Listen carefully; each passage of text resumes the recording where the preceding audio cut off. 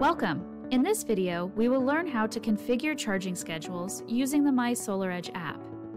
From the Smart EV Charger dashboard, tap Schedule to set up automatic charging in your preferred times.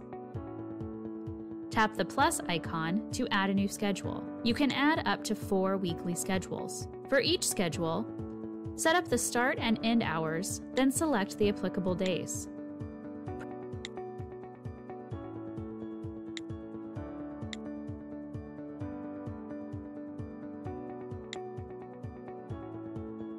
Press Save in the top right-hand corner of your screen after setting up each schedule. You can add, edit, or delete schedules. Once completed, press the back arrow in the top left to go back to the EV Charger dashboard.